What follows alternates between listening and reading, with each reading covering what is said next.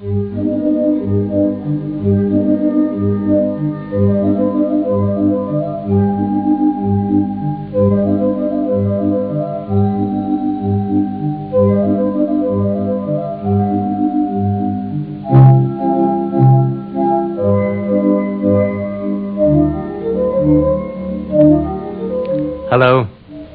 Today's film takes us down to the riverbank to watch the dazzling bird, the Kingfisher.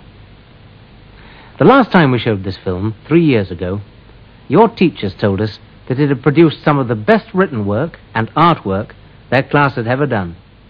So, this is a good point to remind you that we're always tremendously interested to see the sort of things you write and draw. Some of you, I know, already receive our magazine, the Picture Box Review. The latest issue tells about a very special artistic challenge that we're issuing, and which some of you may like to accept. So, if you don't already receive the review, send a large stamped and addressed envelope to Picture Box, Granada Television, Manchester, and we'll post you a copy. And now, down to the riverside. Imagine that it's late April. Spring on the river. Yellow iris line the open banks. Curtains of weeping willow brush the surface. A lazy, slow-moving river, this. But there's plenty of life if you look for it. A water rat paddles for the safety of the home bank. A heron, the kingfisher's rival, waits patiently for a meal to come his way. Under the bank, a short-tailed vole washes himself at the water's edge. May in May. The clear, rippling streams that feed the river contain an underwater world of their own. The bullhead shuffles down among the stones. It's a common prey of the kingfisher. And so's the minnow.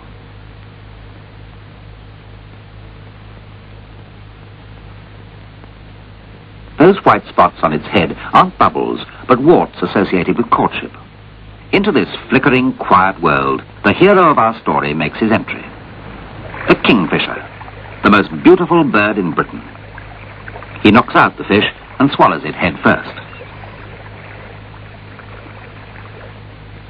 His back is a dazzling metallic blue, or it can look emerald green depending on the light. Underneath, he's warm chestnut orange. A stumpy bird, standing barely 5 inches high. A fine head, white cheeks and throat, with a large black bill.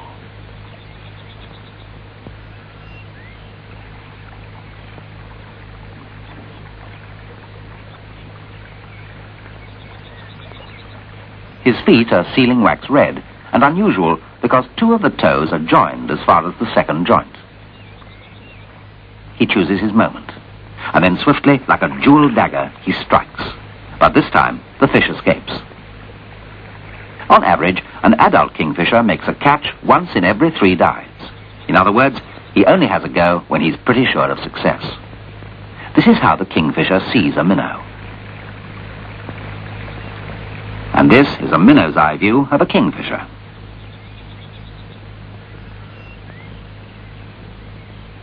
The female kingfisher, to look at, is almost exactly the same as her mate. The only difference being the lower half of her bill, which is orange instead of black. She's got one. But she's accidentally speared it with her beak.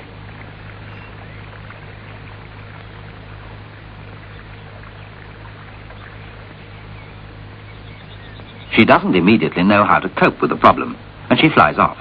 Meantime, the male has spotted another minnow.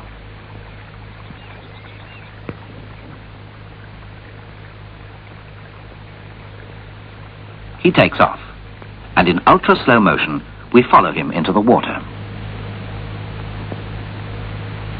But if at first you don't succeed, he's got it.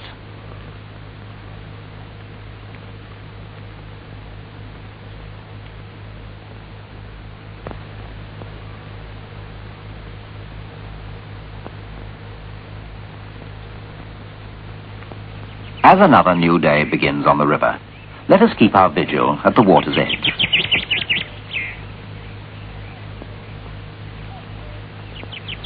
Already the swans have built a home, but the kingfishers have yet to start on theirs, which will be deep in the river bank. Almost any bank may be chosen by the pair as a possible site for their nest, but once decided, it becomes the center of their territory, and they will not allow any other kingfishers on this stretch of the river.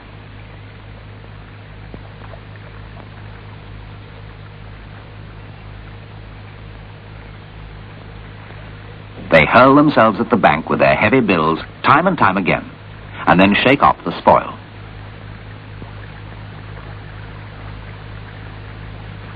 For the first day, the work's tiring, even though it's shared between the sexes, and they often stop for a rest.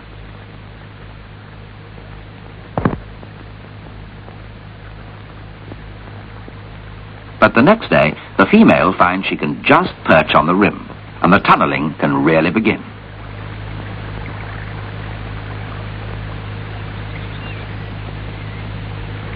Places change, and the male brings out quite a large pebble.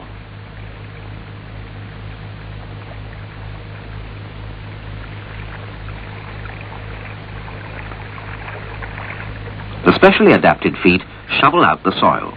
They have to make a 2-foot tunnel, and at the end, a circular chamber.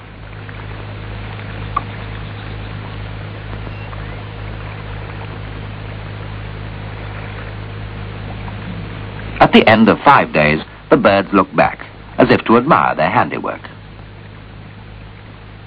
3 days later, a strange call is heard. The hen is ready for mating. But first, the pair will perform a little ceremony of courtship feeding. On hearing the call, the cock has caught a fish, and he holds it head outwards, ready for the presentation.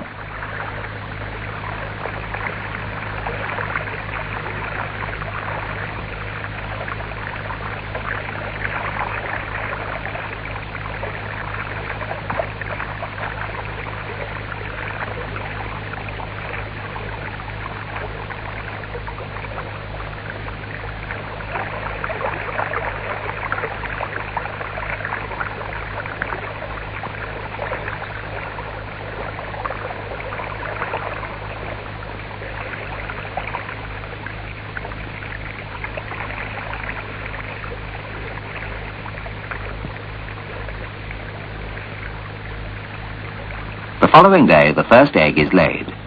It's delicate pink in color and about 3/4 of an inch long. Outside, the mating ceremonial is being performed again.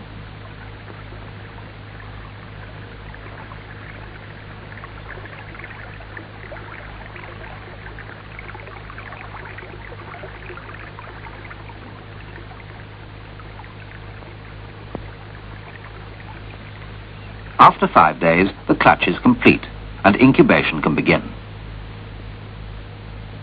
The 3-week sitting is up, and the birds are busy delivering tiny fish to tiny offspring. But quite sizable offerings are brought a week later. Framed in the tunnel entrance, the parent holds the fish in the head outwards position, ready for feeding. The clamour's kept up whether the beaks are open or closed.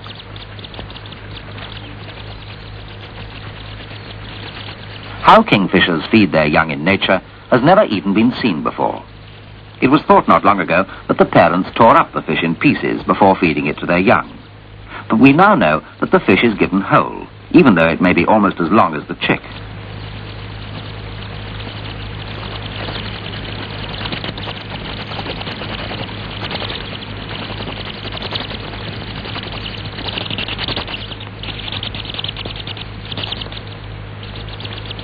About 6 good-sized fish are taken each day by each youngster, and in between whiles, the family are brooded.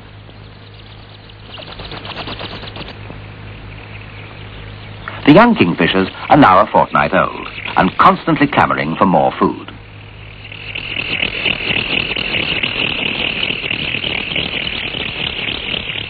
Each parent is having to catch about 30 fish a day, but fishing, of course, takes time.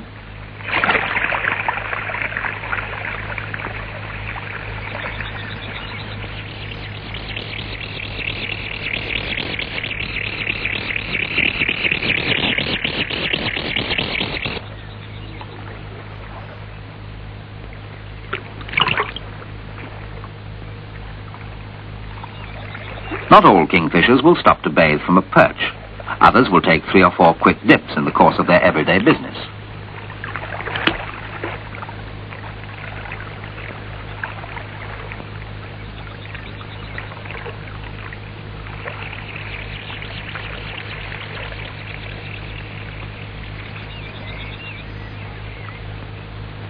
At 3 weeks old, the brood really look like kingfishers, and they're as hungry as ever. But the fish has to be knocked out, and a big bullhead takes a lot of killing.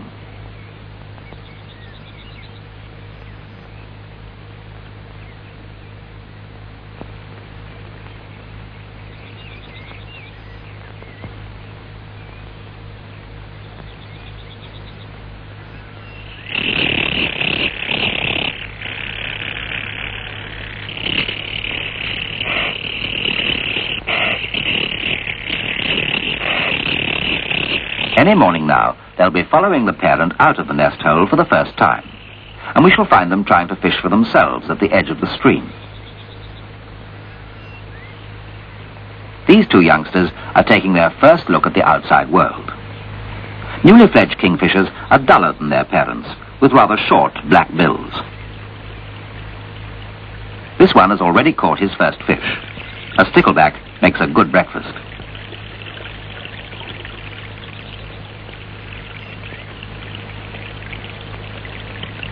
However, he has yet to learn the knack of fish whacking. It takes a number of trials before the fish is swallowed.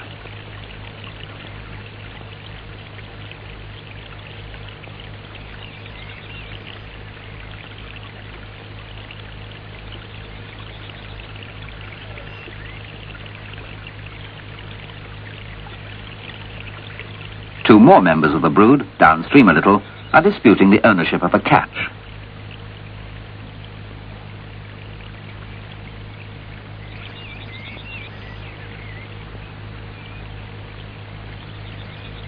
The other one, meanwhile, has digested his stickleback, and now comes to deal with the problem of the fish bones.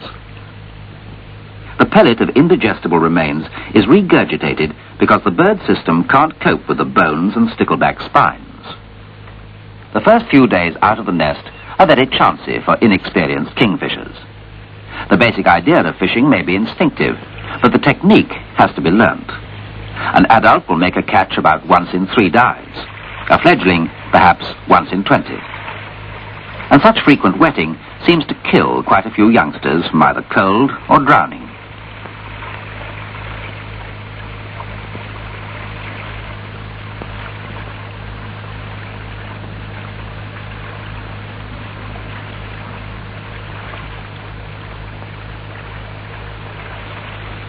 Sparrowhawks and stoats take a few as well, so it's important to have a safe roosting place.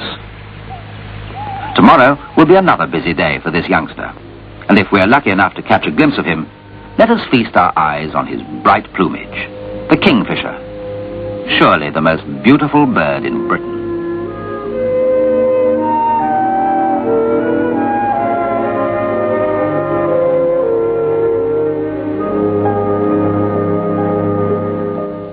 What a beautiful bird it is. The kingfisher is also known, by the way, as the halcyon. Sounds magical, doesn't it? I wonder if you could invent any equally magical sounding names for it. In a few weeks' time, we shall be coming up to what are known in old folk legends as the halcyon days. What on earth do you suppose they are? Try and find out. And when you've discovered the old legend, watch carefully to see if it comes true this year. Goodbye.